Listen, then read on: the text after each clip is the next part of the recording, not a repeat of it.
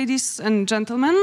Welcome to the first session this morning, which will be devoted to questions of climate and energy. I have to admit that if we lived in a perfect world, free from the COVID pandemic, the five of us would be sitting today here on the stage. Most probably in this perfect world, we would be greeting ourselves on the great achievements in terms of decarbonization of our economies, in terms of development of our societies, in terms of perfect quality of our perfect lives, of course, in harmony with nature.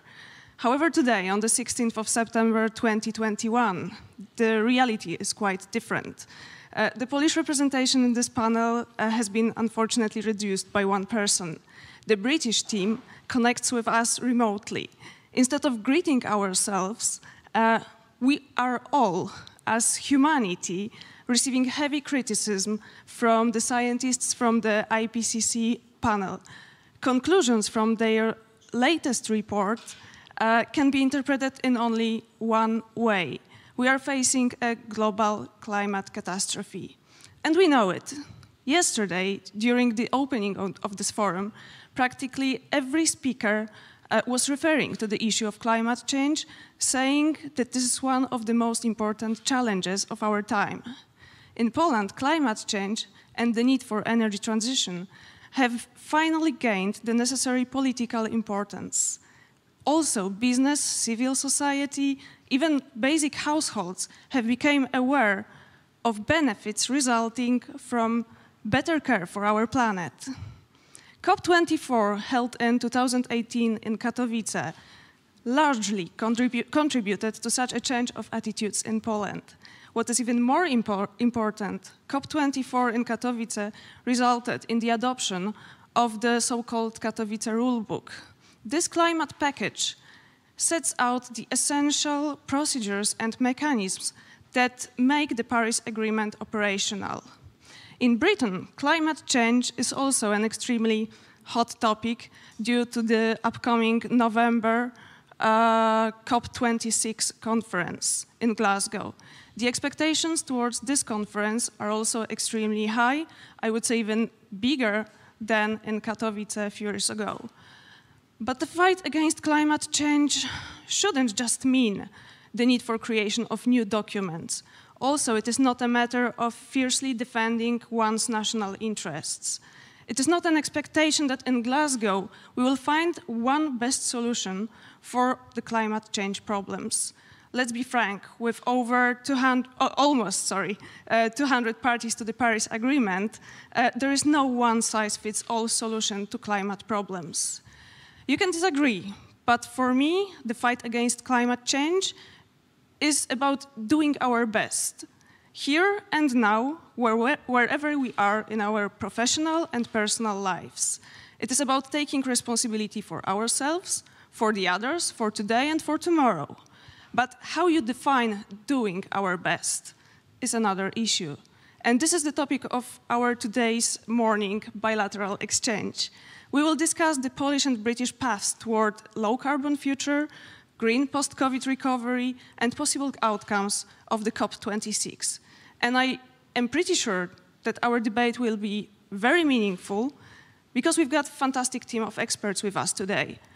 I will start with Juliet Davenport in order of appearance with introductory remarks that will follow.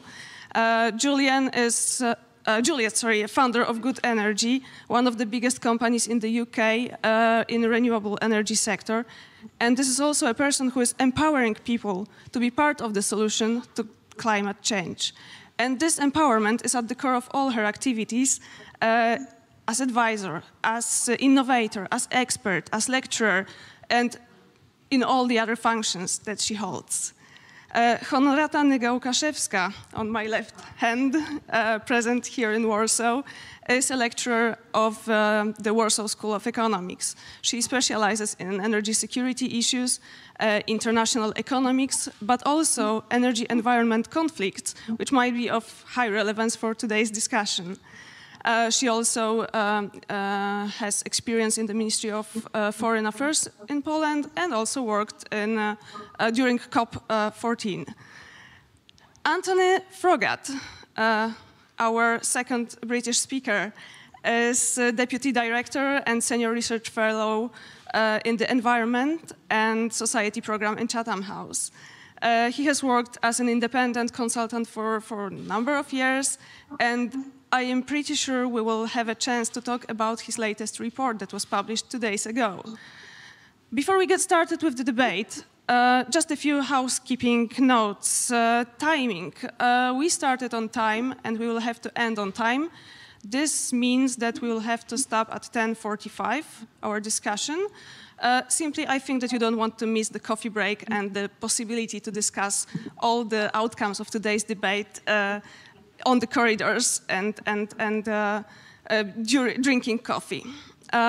When it comes to the agenda of today's discussion, we will start with introductory remarks of, let's say, 5 to 8 minutes by every panelist. And this will be followed by a session of questions and answers from the audience here in the room and also through our live chat. So don't hesitate to ask questions. If ever you have any, I will get them and I will ask them also to our panelists if there are some. So maybe let's simply hear from Juliet, then Honorata will follow. Antony will be the last one to present his initial thoughts. Good morning, and thank you for that introduction. And thank you for inviting me to speak this morning on something that, for me, has been my life's work. Something I've been working around climate change and renewable energy for the last kind of 25 years. So 25 years ago, I was a climate scientist. I was interested in doing something practical, and you mentioned going directly to consumers. Consumers are the people who use energy. The way we consume energy fundamentally impacts on our climate change impacts. And when you go through that sort of story of the UK, when I started Good Energy, had 2% renewables in the renewable energy energy mix. We're now closer to 45% renewables. And that journey has been a really interesting eye-opener, and it's sort of allowed me to think through what are the key components that you need to have a transition, and how fast can you transition. And I guess I think of it through 5 pillars. So the first pillar is, what is a country doing on research and innovation and design? How are we thinking about the technologies that we're investing in for the next 10 years? The next part is, what does the infrastructure look like? Most of the Western European countries, or the European countries, grew up in a world which was, they grew their economies in a high carbon infrastructure world. So we have things like electricity networks that were built for centralized power stations. We have gas pipelines that deliver gas to people's homes. And we have a transport system that was built up around using petrol and the internal combustion engine. So that infrastructure as well means that transitioning to a new world, you've got to think about how do new technologies play into existing infrastructure. You've then got the regulatory and policy framework, which gives you the framework for financing renewables. And that, again, the UK has, I think, 11,000 pages of regulation. As an innovative and new entrant into this market, it is a minefield to try and find your way through. And I'm sure that is a similar challenge in other countries. And then coming to consumers, one of the things quite often in my early years in the renewable sector, people would always forget that they were generating power for somebody. So you don't just deliver power to the meter outside somebody's house. Actually, going beyond the meter, understanding how they use that power, when they use that power, is incredibly important. And it's been the big forgotten part of the energy sector for years. And then finally, we have to think about what are the skills we're going to need to deliver this low carbon vision. We've basically created a workforce around high carbon. So whether that's in the UK in the oil and gas industry, Poland in the coal industry, how do we transition that workforce to support us to deliver this low carbon? And how do we make sure that that transition works really well? And I guess when you look at those 5 areas, there are different speeds. A lot of the time when people talk about transition, they focus on policy. But if you just focus on policy and you don't have those other parts in place, then you can slow down the process. If you don't have consumers on board, then you don't have political will. If you don't have technologies coming through and design coming through that allows us to put technologies into people's homes, then you slow again with technologies that don't suit the end purpose.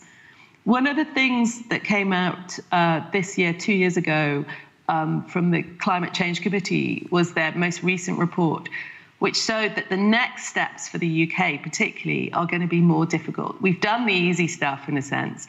That change on switching out technology-led approach in the electricity and power markets to get to 40% renewables is not straightforward, but it's relatively large scale, and you can do that. The next parts are going to be much difficult. We're going to have to deal with variability in power inputs from wind and solar. We're also going to have to deal with the fact that we have to decarbonise heat in the UK, and that is going to need consumer input, and we're going to have to think through that.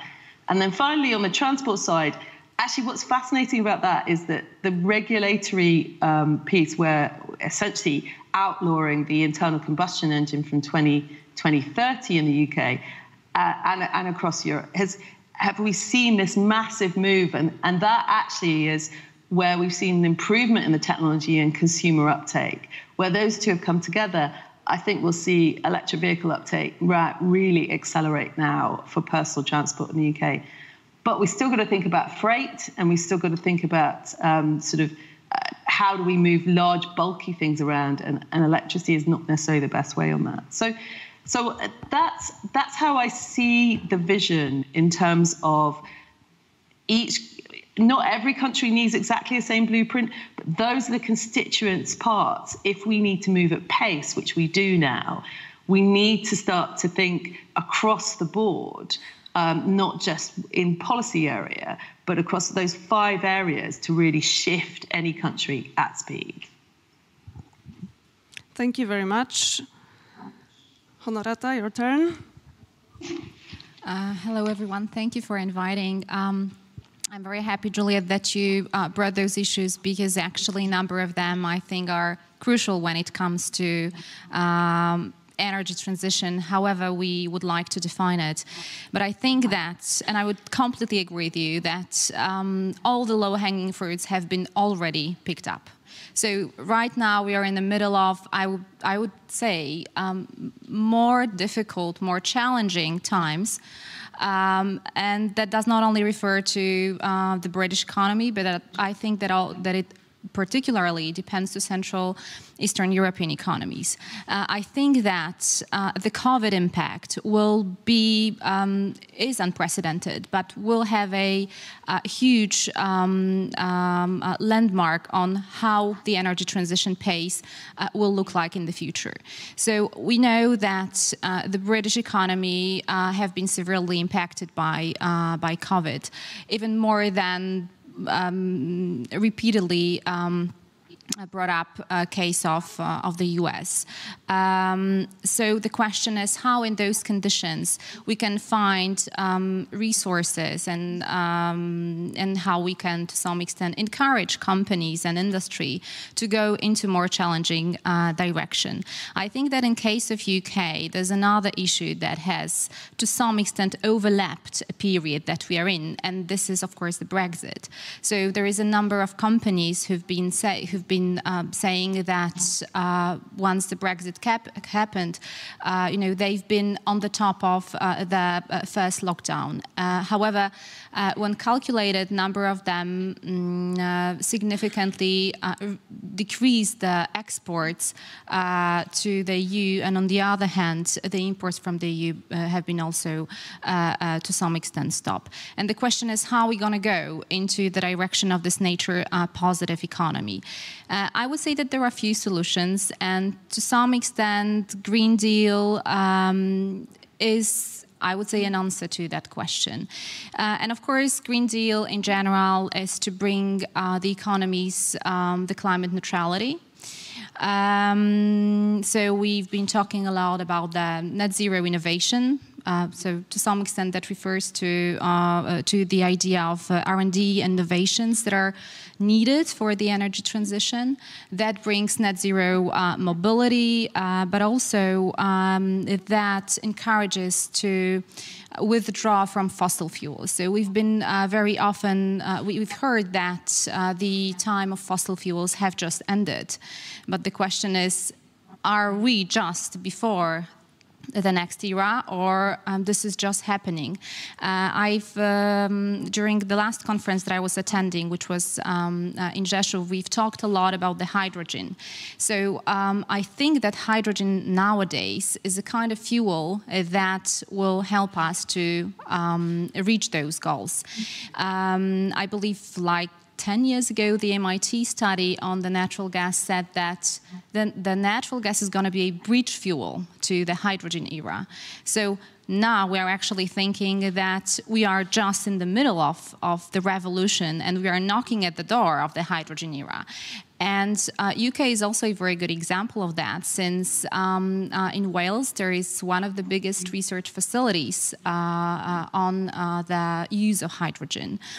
The very good example of how countries use, let's say, green funds or green recovery funds is the OECD database that shows that specifically countries that lead in the energy transition, and that's of course the case of Germany, are putting a lot of money to the R&D investments. If you compare that, for instance, with UK, here, again, this R&D green investments are substantial. But again, in the same statistic, Poland uses lots of regulatory incentives, maybe not that much R&D investment outlays. So I would say that this is a challenge, and this is a challenge for all the economies. I believe that one of the issues and one of the last steps that has very clearly showed a path towards greening the economy was also UK's presidency in the G7 group. The very interesting communication after the G7 summit gave us lots of the insights on how the countries can achieve climate neutrality. But the question is whether it's going to be only declaration or whether it goes into operational pipeline, as always, I would say. But I believe that it builds a political momentum before Glasgow. And the question is, you know, what the Glasgow will bring. I understand that the crucial issue behind it, and this is something what UK has been putting top of the agenda, is going into the nationally determined contribution, so NDCs. So we'll see. Definitely UK is quite, I would say, ahead of even European countries, committing to 68% of the decrease, while in EU we do have 55 as of now. But yeah, I would say that the question remains open, and this question will be answered in Glasgow. Thank you very much. And I will now hand you over to Antony. Thank you very much, and really good to be with you. The final comments really do tee me up very nicely in terms of what I'd like to say in terms of the climate negotiations. And the question is, what is the impact of the Katowice Rulebook? And I think it's important to recognize that the UNFCCC and the international climate negotiations are part of a process. We have troughs and peaks in terms of the importance and the topics that different of these COPs, these conferences of the parties, discuss. As was mentioned, Glasgow in sort of 6 weeks' time is COP26. It is a very important COP. It is when, for the first time, we will be looking at the NDCs, as the previous speaker mentioned, these nationally determined contributions. And it's important to reflect. They were first set before Paris in 2015. And there has been significant changes in the climate change debate, almost unrecognizable in some sectors. We are much clearer about what the science is telling us in terms of climate change, the consequences in terms of direct risks, i.e. increasing flooding or increasing temperatures, But also we're starting to see on a much more regular basis, there's a systemic risk and the cascading risks where impacts in one country, so that a crop failure in one country is affecting migration, which is affecting another country. So climate change's reach and its impact is significantly increasing. And I think it is very clear over the last 5 or 6 years, the consequence of that.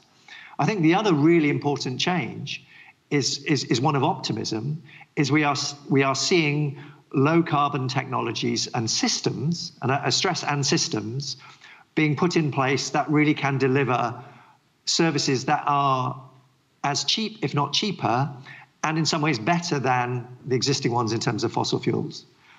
If we look at the price of renewables since the agreement in Paris, I think at Paris people were saying, we think soon renewables will be competitive with fossil fuels. We're now seeing the International Energy Agency and others saying in many parts of the world now it is cheaper to build renewables than continue to operate your fossil fuel plants. So we have a totally different dynamic in terms of what can be achieved and over what time scale. So things have changed since Paris, but Glasgow is absolutely fundamental. There's a few things that's just worth mentioning in terms of what are the challenges that we face within a couple of months. Firstly, obviously, the mitigation targets, the NDCs. Rightly, the UK has been highlighted as having a very ambitious NDC. It is probably one of the most ambitious in the world. Important to stress, though, it's not about just setting targets, about how you implement them.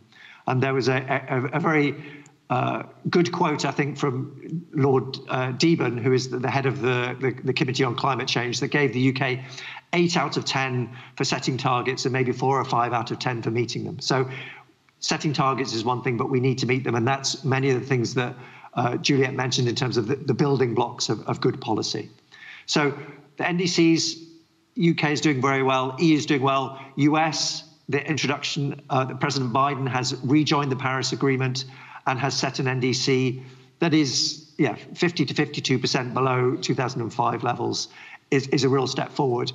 But not all G20 countries have done that. And I think that's what we will be looking to in the coming weeks. And maybe even next week at the UN General Assembly, will some of the key countries be bringing forward new climate pledges? I do hope so. But what is clear at the moment is that we are still some way off what is required in terms of the Paris Agreement, in terms of the overall temperature objective. So we do need countries to step up in terms of Paris and the NDCs. Just before moving on from mitigation, it's important to mention that it's not just about the targets, and there is many good opportunities in the coming months to really shift the options for mitigation.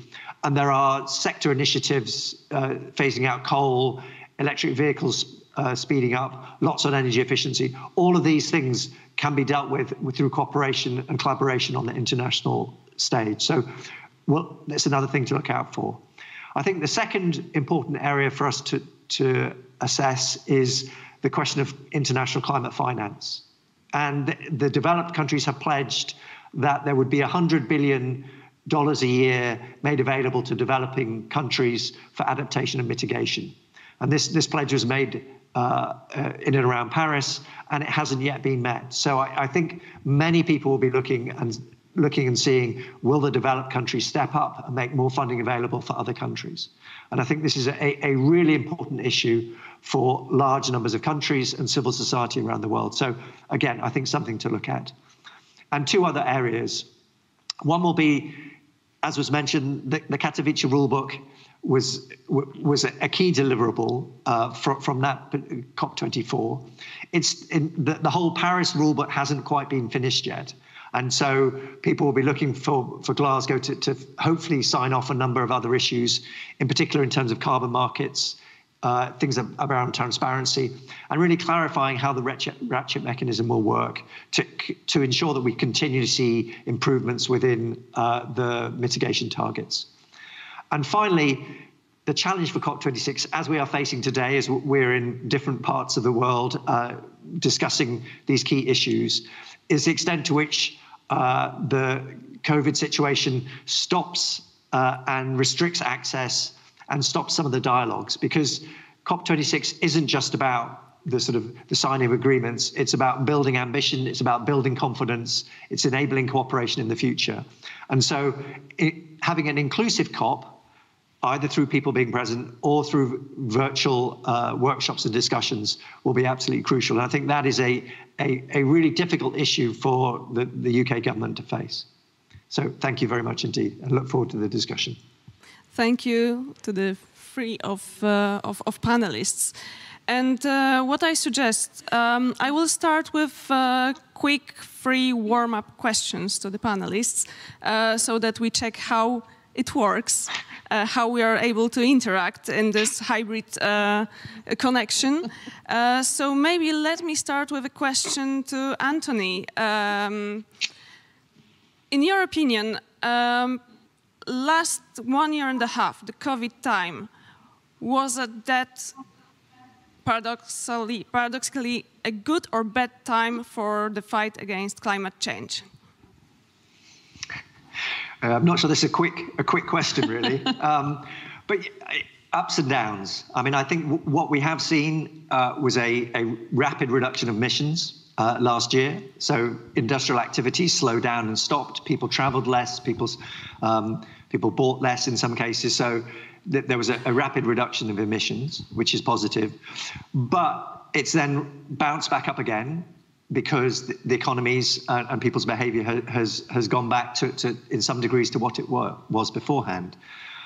But, so good and bad there. I think what has happened to some degree is money that was made available for economic recovery in some places has been earmarked for green projects, but I would say not to the degree that was necessary. So only a relatively small percentage, somewhat or 10 or 15%, I think, on the international level, was earmarked for green developments. And I think that was a really wasted opportunity.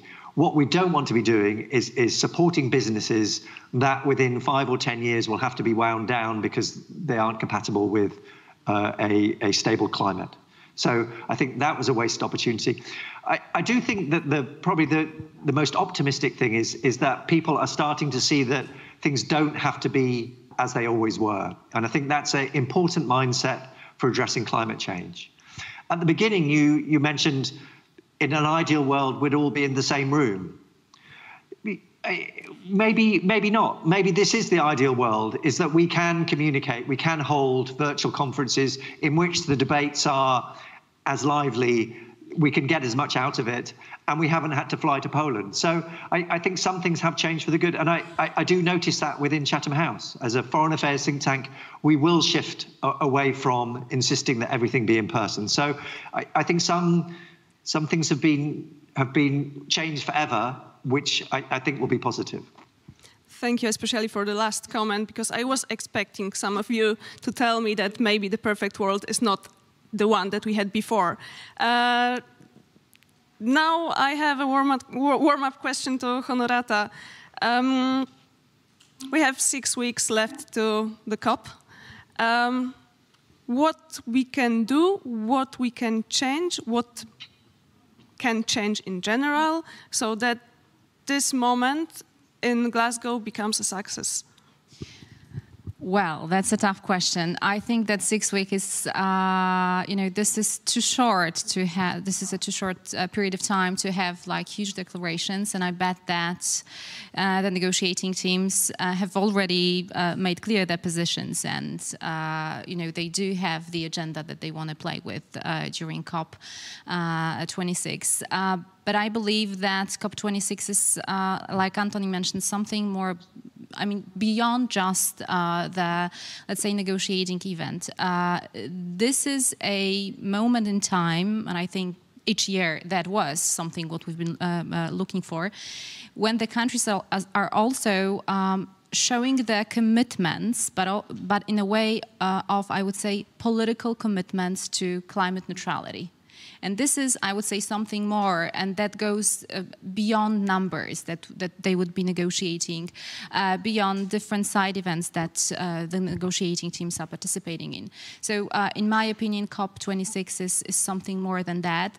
And as I said before, with 6 weeks, you can do nothing, but I bet that negotiators have already made clear what they want to actually achieve. And no wonder that those positions are, I would say, strictly attached to economy's situations and economy's resource endowment. I think that very often depicted the situation of the UK is far different from what we have in Poland, right? So if you have the electricity generation, which is in majority based on either natural gas, which is said to be, let's say, the most friendly fossil fuel of all, and then the nuclear. And if you compare it with Poland, which is highly dependent on coal, then there's no difference that those positions will be, I would say, diverging to some extent, right? But I believe that there's a space to find a common ground, and there's a space to actually build a political momentum also around COP26. But if I may, just to quickly go to what Antony said, I also believe that COVID will be to some extent a catalyst for positive changes. But I think that during COVID, we've seen that very precisely that the consumer patterns of using energy have changed. Of course, you may say that resulted in decreased industrial use of energy, but on the other hand, there was a huge number of individual consumers who've definitely increased their electricity use. But at the same time, I would say there is a huge hope in the youth, because according to the latest opinion polls, throughout the world, this is the generation, also the Generation Z, who seeks the answers to climate issues and is very vocal about it.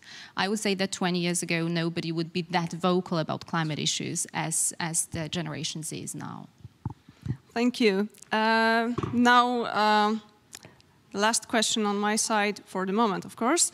To Juliet, we had the past, we have the present time discussed, and for you will be the future. What for you would be the perfect 2022 year like, right after COP?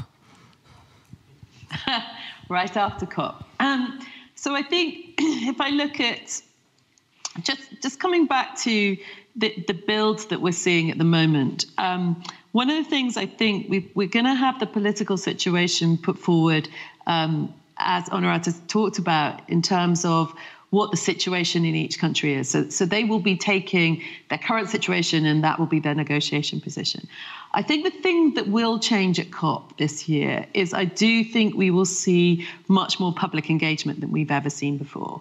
I think the situations in New York with the flooding, in Germany with flooding, with the fires sort of worldwide, and Generations Z coming through, that pressure is going to become increasingly more important on politicians, and the media is going to follow that. So I think this is what's going to be interesting for me about COP26 is what the media do with this.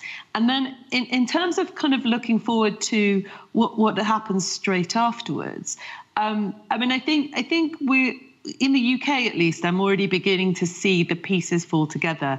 So for the first time, we've got a real call on R&D, research and development, and innovation. Actually, over the last 10 years, there's been very little spent in zero carbon. Most of the funding in the UK has gone towards medical, automotive, or aerospace. So energy has really been the poor cousin in innovation. And I think we're beginning to see that shift already. We're beginning to see a net zero innovation strategy really come through very strongly. And for countries like the UK, that's somewhere we have a world-leading research facility here. We should be investing much more in this future. So I think really the declaration around countries, what are they going to be doing around innovation and research? And then I think the next piece is, and for me, in a perfect world, we then start to talk about what are we going to do about engaging with consumers? Because as I said, UK is now one of the most important power sources in the UK is renewables. It's like 45%. But the next part, which you've already touched on, will be more difficult. And that will be about reducing total energy usage, energy efficiency, all the more tricky pieces, because it's not big technology fixes. It's actually integrating that into society. And I think that is something that we need to start to, if I was looking to straight after COP, what would I want to see? Well, there's actually, if I take it slightly away from the typical areas, there was a report that went out yesterday from BAFTA, which is the British Film TV Foundation, talking about how much, so the British TV and film industry is a really very important industry for the UK economy.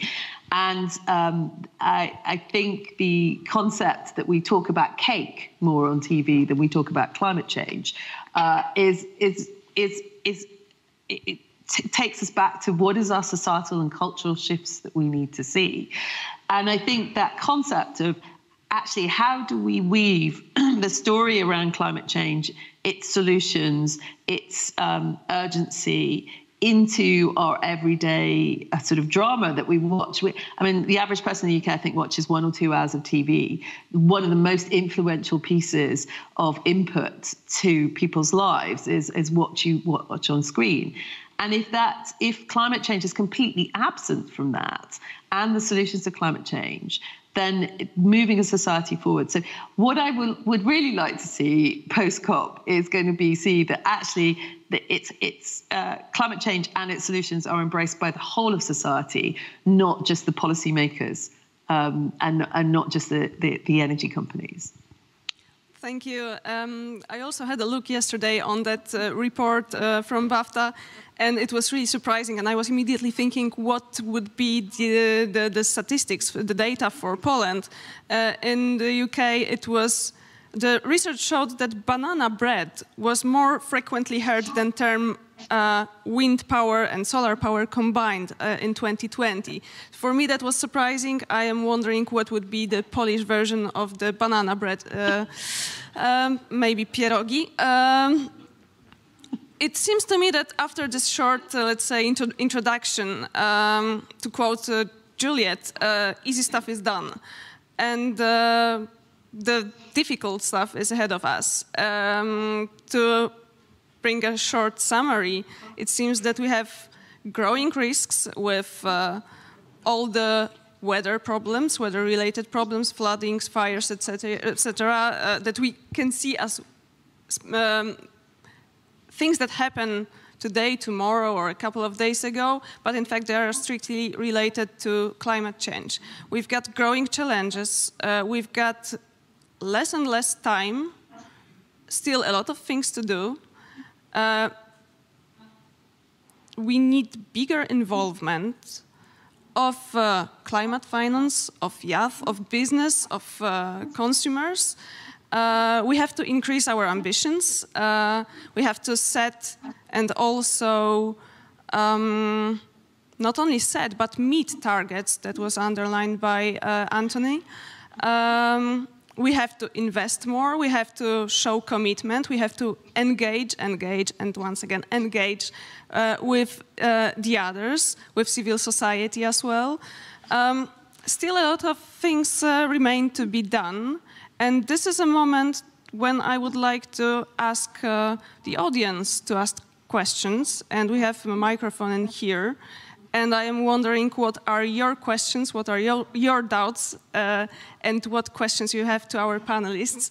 And maybe I will begin with the first person who raised his hand. So please, sir, there's the microphone. So my name's Stephen Webster, I'm from Imperial College. So I've got two questions. One is kind of Polish and one is more global. We can't hear you. Just a second, we will find another microphone. So, that's better. Stephen Webster, Imperial College. My first question comes from you really about the media and the media coming to Glasgow. What's the role, do you think, of the Polish media in terms of what's coming? Will the Polish media be covering COP26? How will they cover it? And my second question perhaps is for Antony, and it's about Chatham House as a community builder. You talked a little about developing countries, but as a policy maker, kind of how are you seeing the role of lower and middle income countries and the way they influence COP26? Because of course that's, they're such a crucial part of the parties. And we know from Fiji and from Bonn, those COPs, there were quite a few parties who were indigenous groups and from low-lying areas. So how are you seeing it now in terms of COP26, in terms of the involvement of lower and middle-income countries? But really my first question is, the media are going to be important. How will this play out in Poland? Thank you. I think that I will maybe collect 2 more questions and then we will have a round of answers. So maybe, sir, please, can we have microphone here in the front? Thanks very much. Robin Niblett with Chatham House. Great set of presentations. Thank you very much. I haven't seen the BAFTA report. A very interesting point. I suppose the question would be, what words would you look for? I'd love to know how much reference there was to planet, because as far as I can see, everyone watches David Attenborough's Blue Planet, Healthy Planet, etc., etc. So it may be just not walking through the door of climate change, but walking through a different door is the way of engaging people in terms of words. Specifically, I wanted to, Juliet, you said that maybe the trickiest thing is reducing energy usage and this shift to the role of individuals, heating, etc.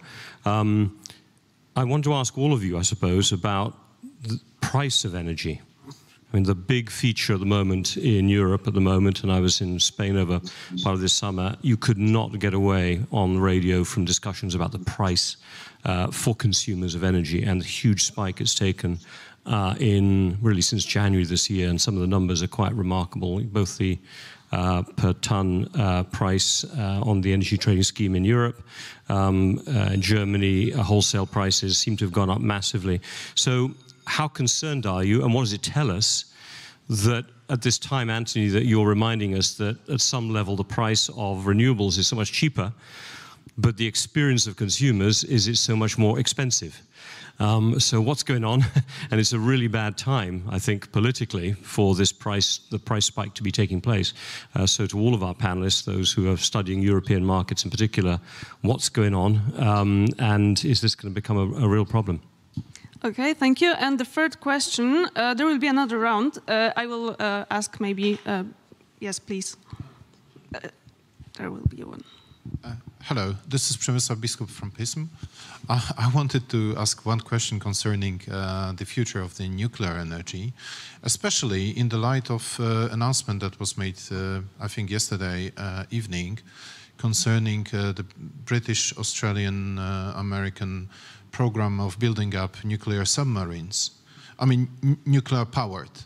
But my point is that you can't really have such a program without parallel civilian nuclear energy program, because otherwise it's not feasible economically.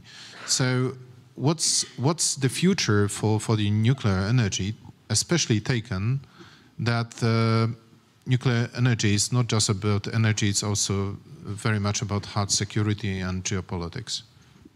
Thank you very much. Maybe I will call upon Honorata first, because it seems to me that the question on media might be very relevant to your experience and your work.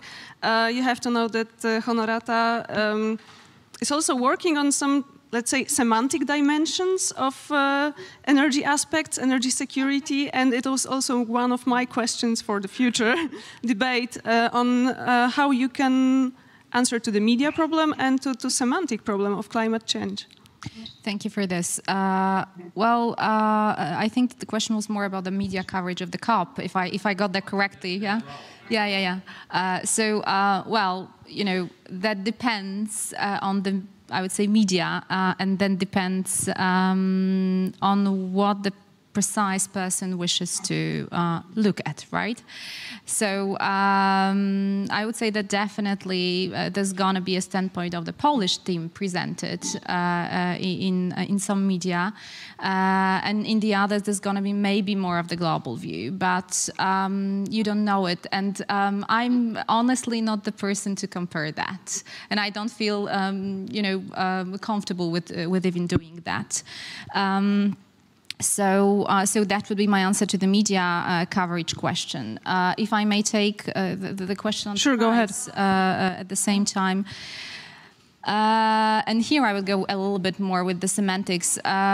So, the price issue is one of those dimensions in energy economics, which is, I would say, crucial behind the affordability concept. And that means that for some people, the price of energy would be too high. For the others, let's say that would be moderate.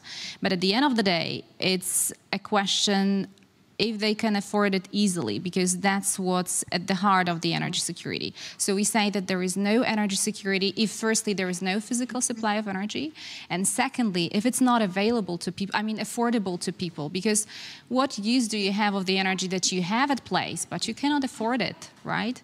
And this is something what I think Christopher Frey was trying to say when he built his energy policy hierarchy of needs. So he said, firstly, the supply, then the affordability, and then on the top of that, the climate awareness.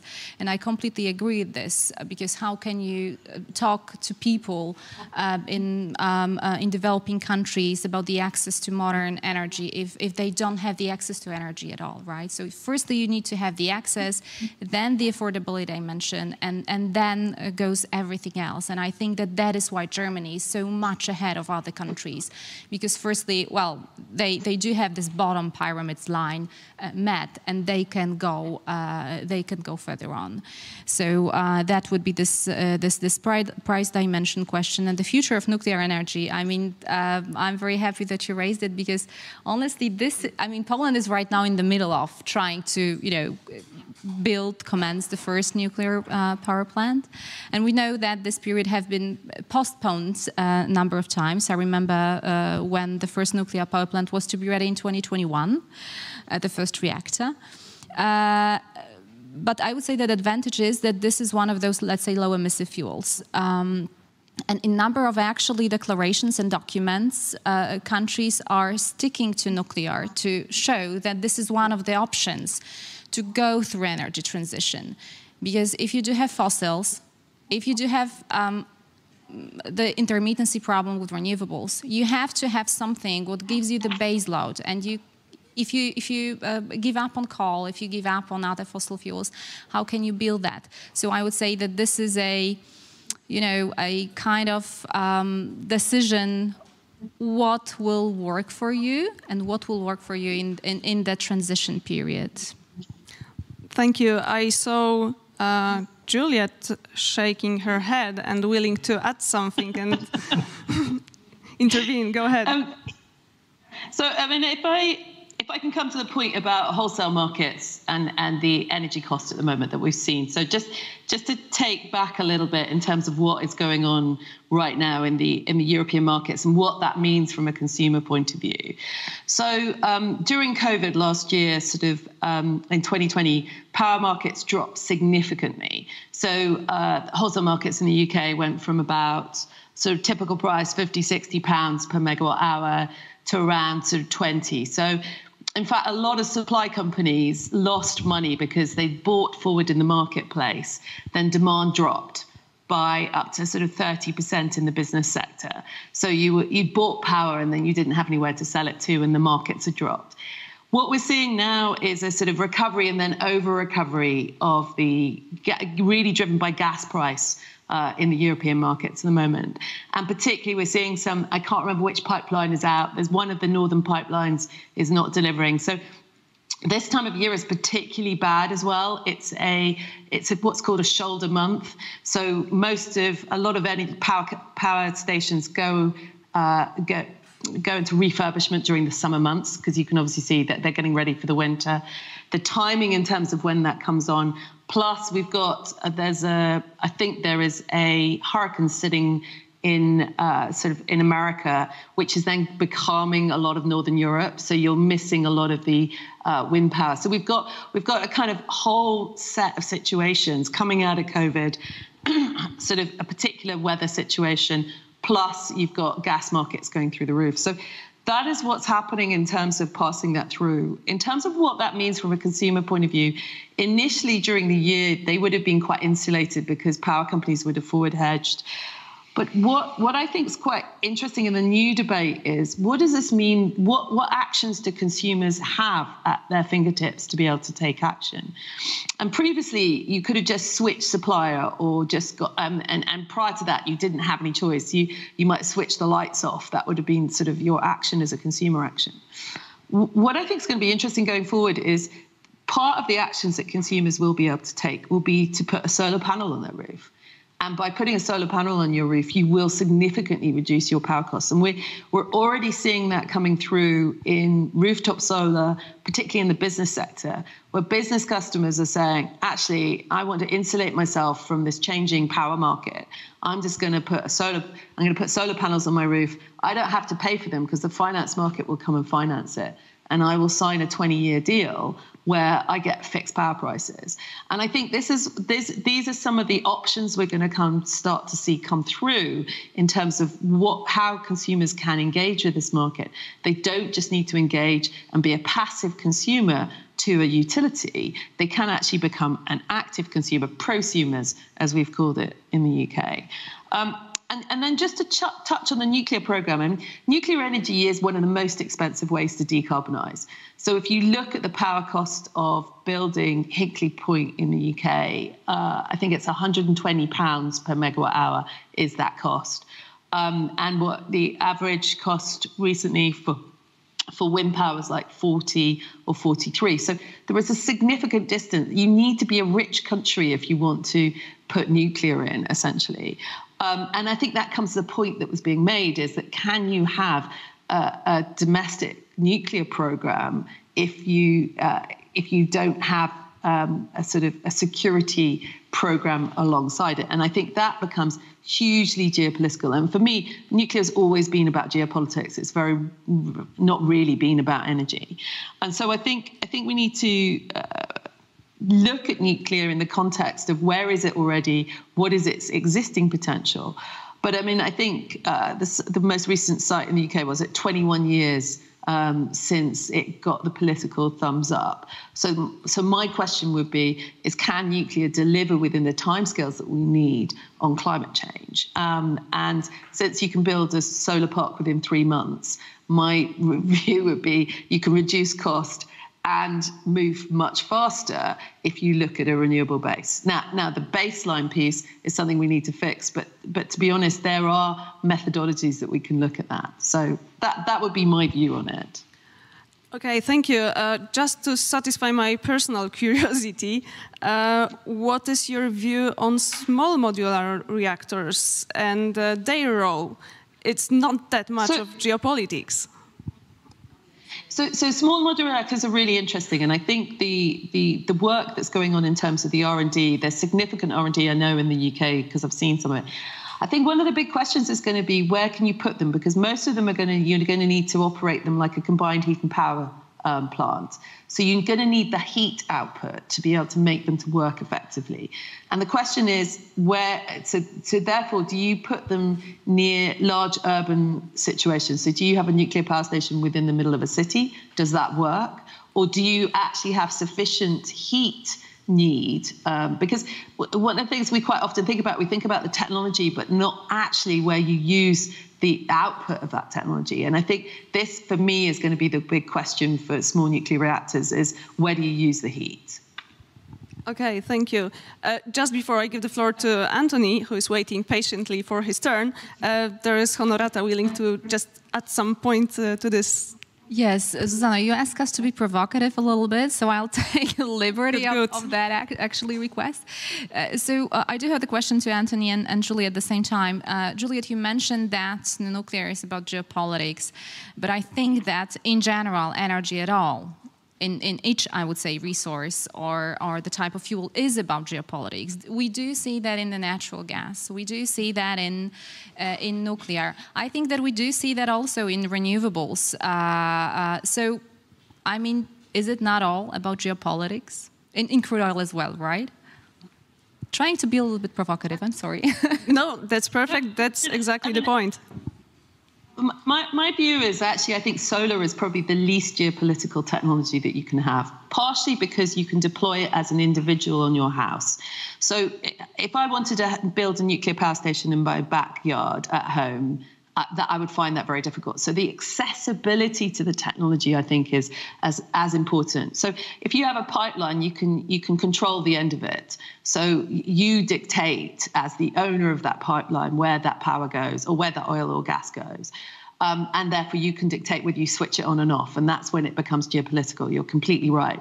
And very similarly with nuclear, because you have to have a whole infrastructure in terms of dealing with the waste, particularly, and dealing with the fuel and the health and safety issues related to it.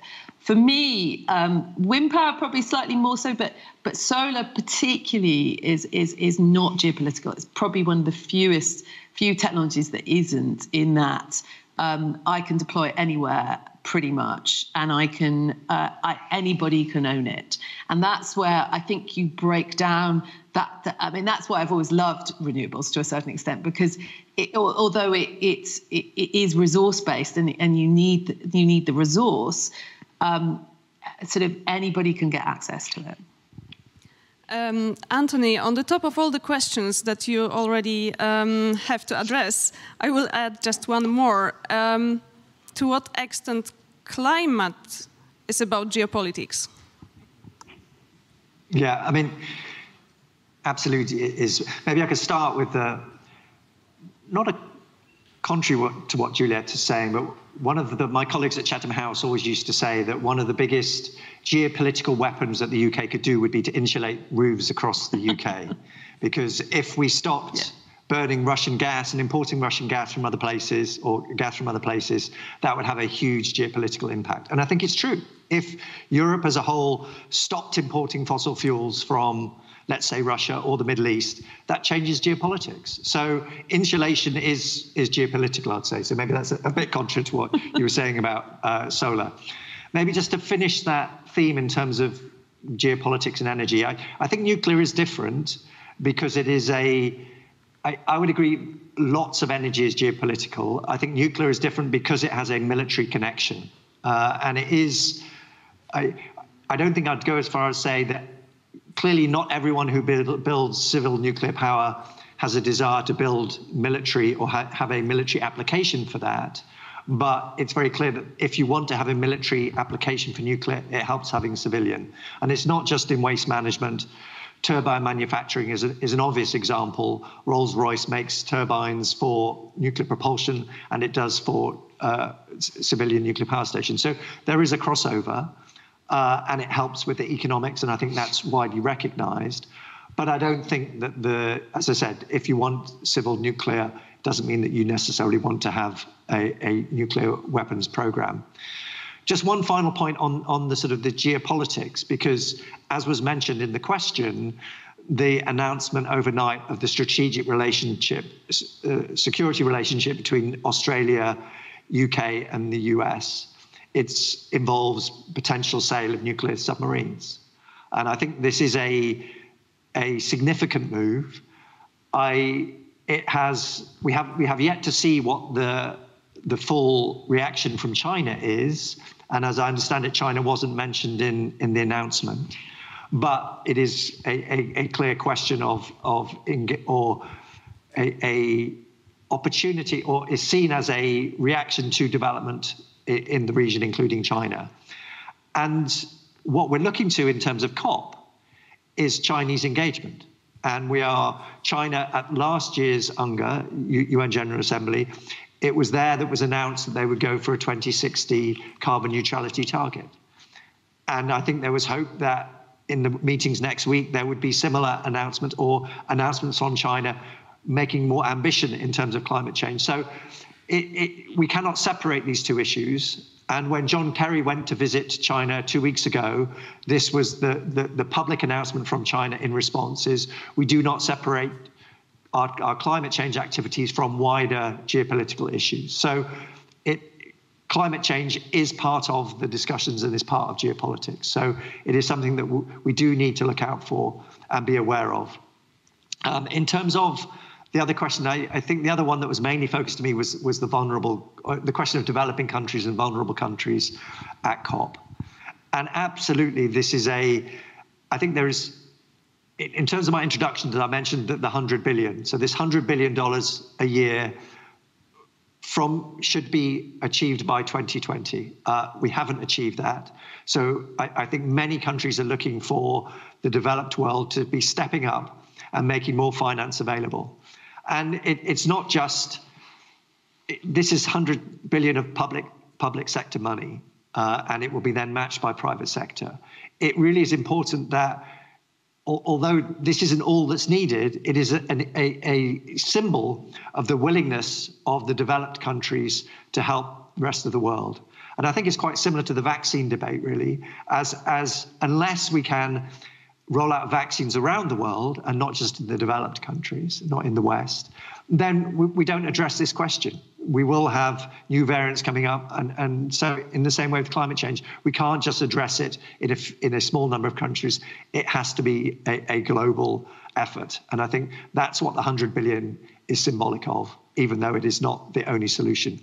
And so I do think that we will see, unless more financing available, unless there is more assistance, unless there's more cooperation to help on adaptation. And it's not just mitigation, it's adaptation. We are seeing the impacts of climate change already.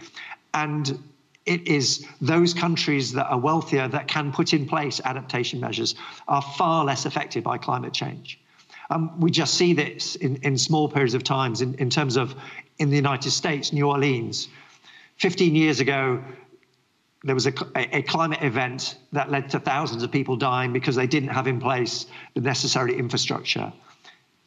Just this year, we had a similar climate event and a handful of people died, however tragic, but they had been able to put in place measures to withstand more extreme weather events. And that's not the same for other parts of the world. So absolutely, adaptation and finance for adaptation will be crucial to getting a good deal out of Glasgow. Thank you. I think that financing will be one of the most important elements of the COP26, and this will be the core of the debate. I know there are some other questions here in the room. Yes, sir, please. Hello, thank you. Can you hear me? Yes. I'm Waldemar Januszczak. I'm the art critic of the Sunday Times in London. Excuse me, I'm something of a trespasser on this terrain. I wanted just to relate something to you which seems incredibly pertinent to me, and that was there was a craze last year for these things in art called NFTs, non-fungible tokens. I don't know if we've heard of them or not, but it was basically a way of selling digital art, marketing digital art in a way that made it sellable, so that you sold something which everybody had access to on their computer, but you're the only person that owned it because there was this sale process involved.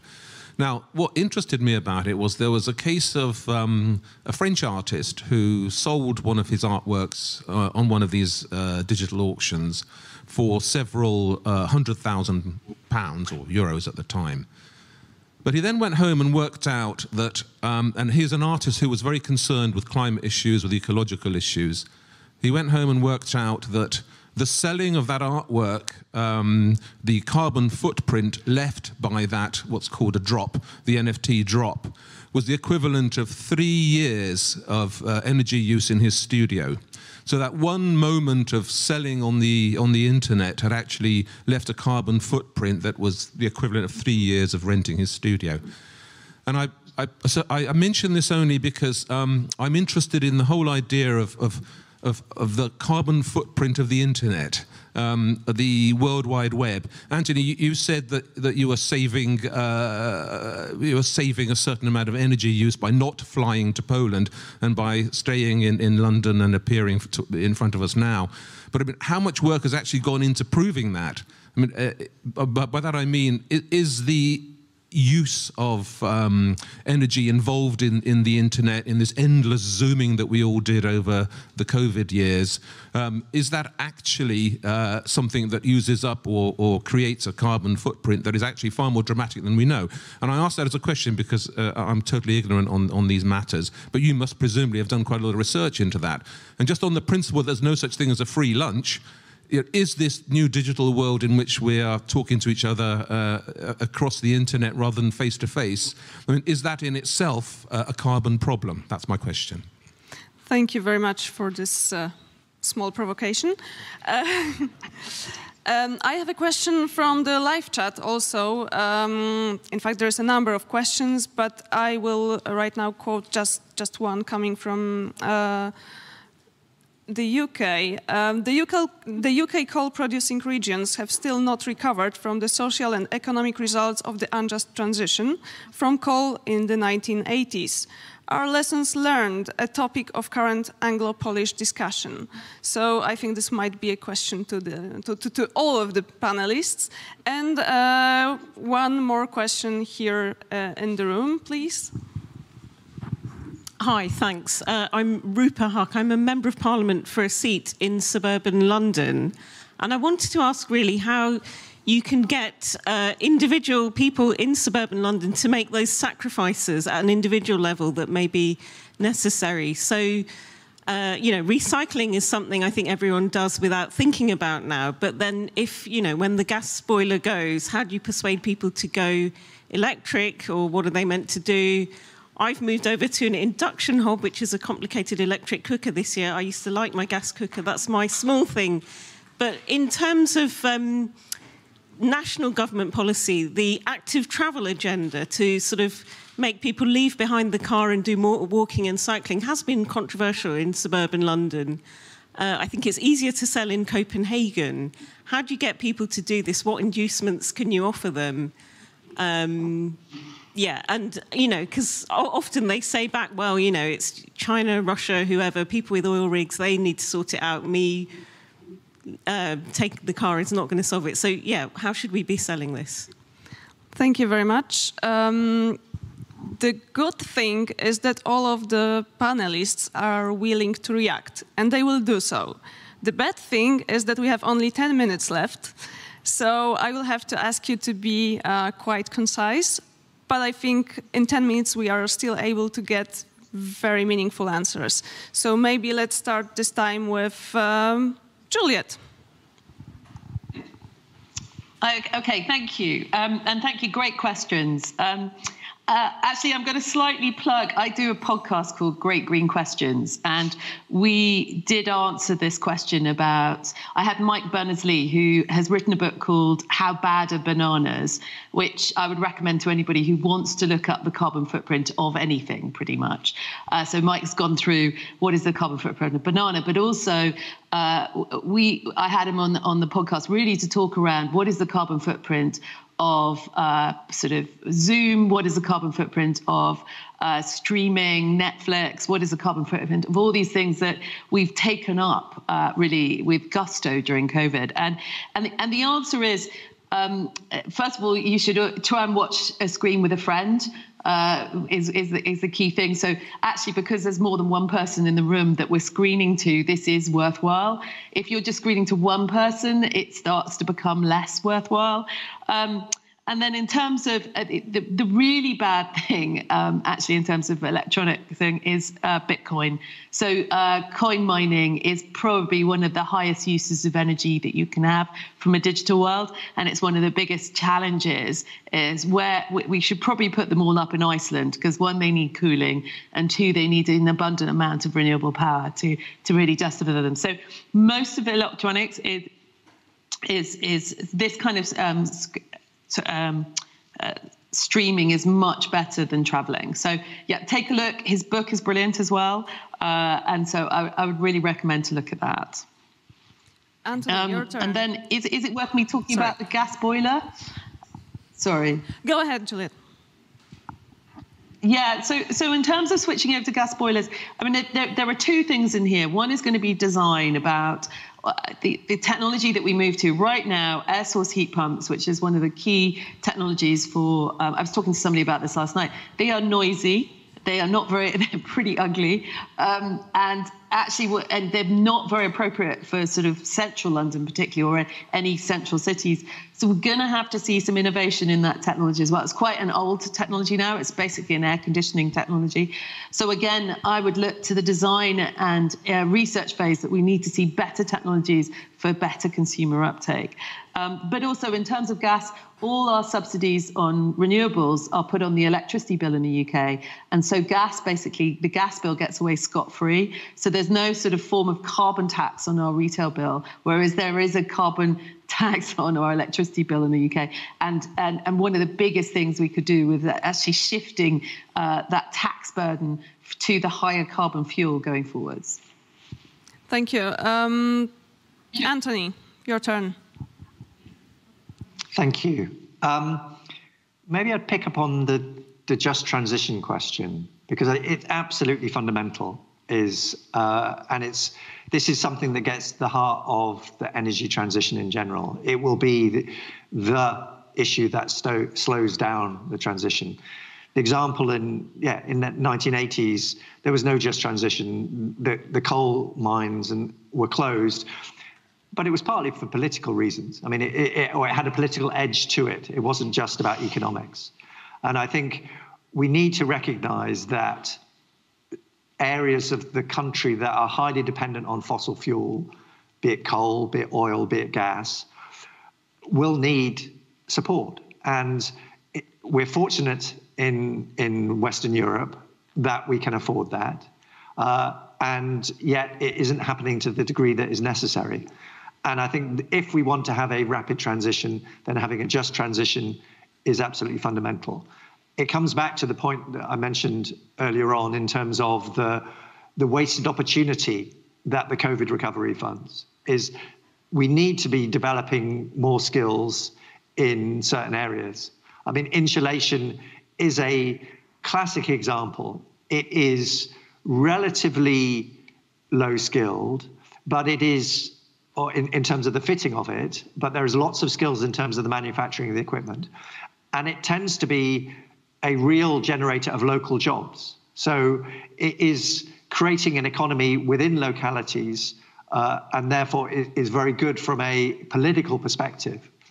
One of the issues around coal mining is, and we see this in Germany, is that you have areas that are highly dependent on coal, and therefore they capture that political the politicians within that area, and they are unable to move this forward. We need to be able to create alternatives, local jobs in the area that are so that people can see a future without their fossil fuels.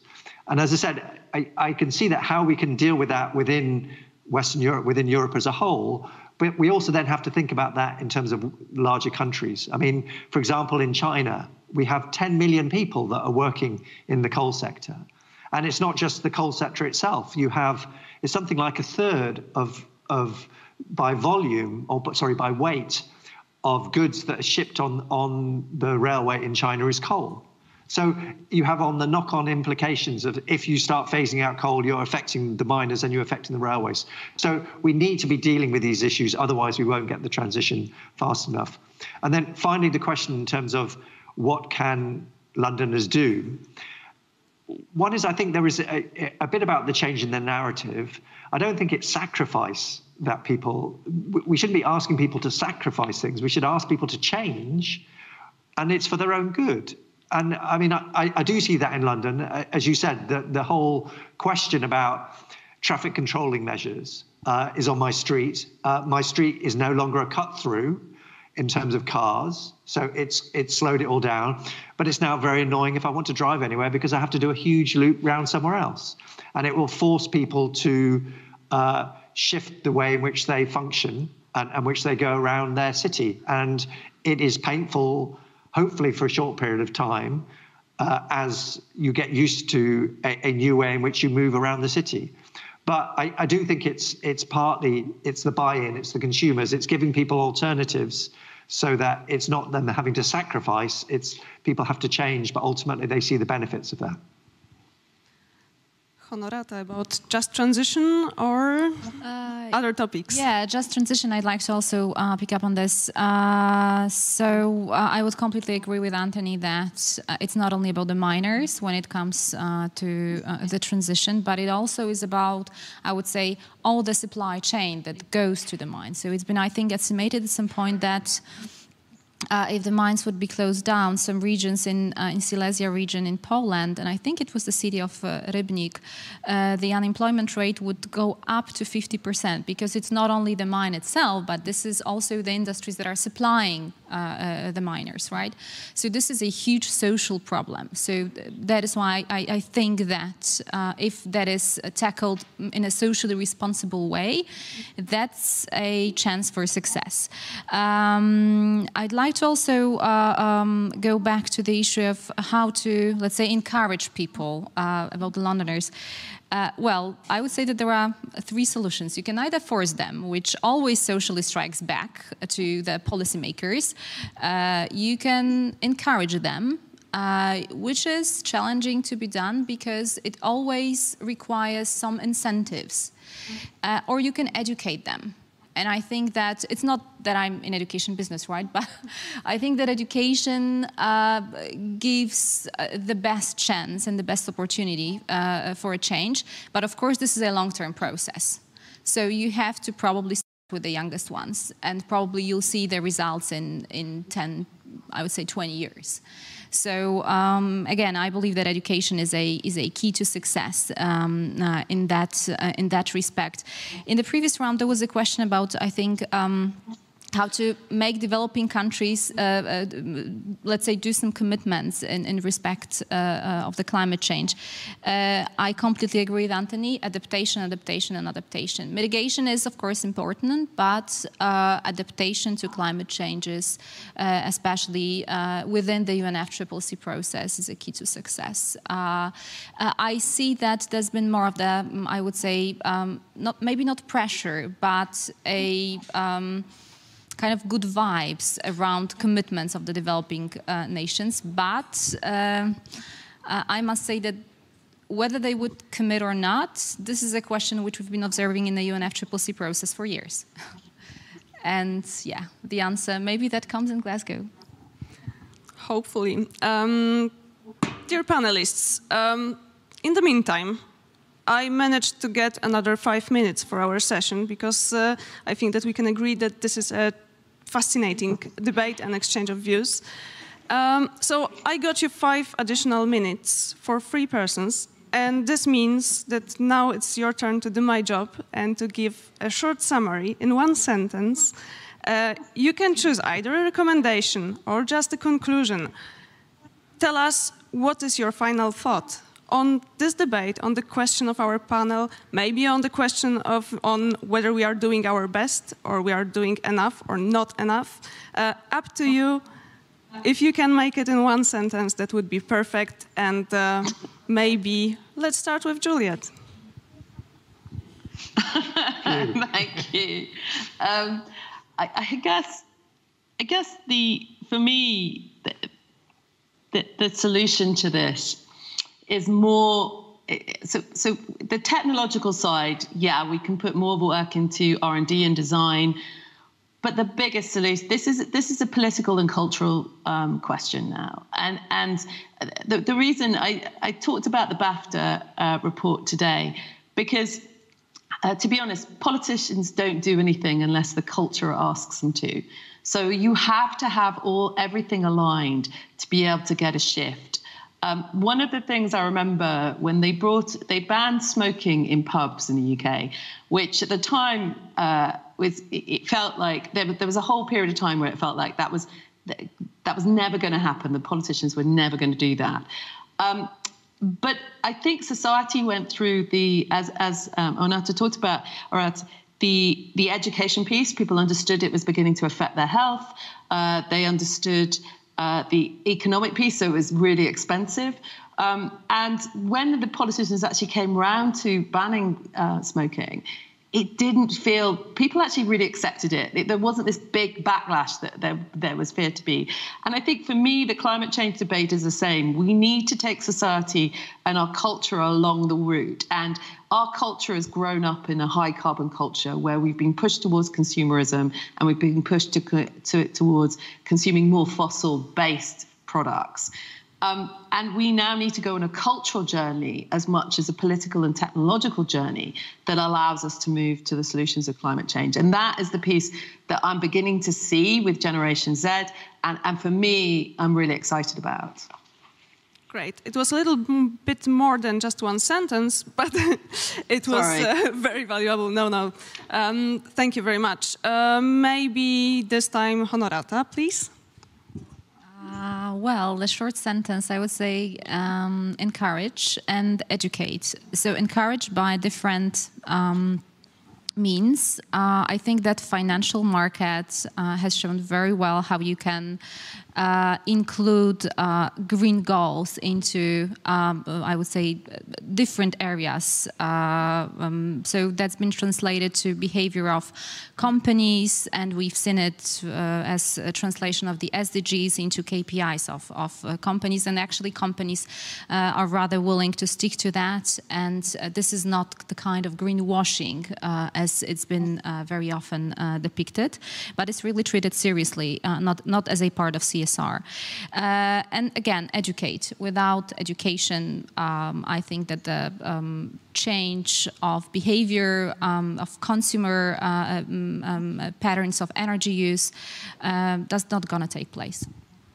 Thank you. So we have a very strong emphasis on social questions, on culture, on education. I'm wondering what's the point of Antony? Thank you. Maybe I should just mention the politics and the geopolitics, because I think we are, if there has been one advantage from COVID in terms of the climate negotiations, it has been that it delayed 26 by a year. And that has fundamentally changed the geopolitics, because we had President Biden coming in and him rejoining Paris. We had the Climate Leaders Summit in April when countries put forward more ambitious plans. So we are in a much stronger position than we would have been had COP not been delayed. And I just hope that that momentum can continue, and that what we'll see within the next 2 months is not only national governments making pledges, we are waiting on China and India, Russia, etc., to do so, but also the private sector coming forward with more ambition and more cooperation across the world. So I'll leave on a note of optimism. I think we are in a much stronger position than we were a year ago, but there is still much to do, and we need to take people with us. Thank you very much. Unfortunately, Juliet, Antony, you cannot smell coffee that is just approaching in the room next door. But I would like to ask the audience here to thank our panelists for these great interventions.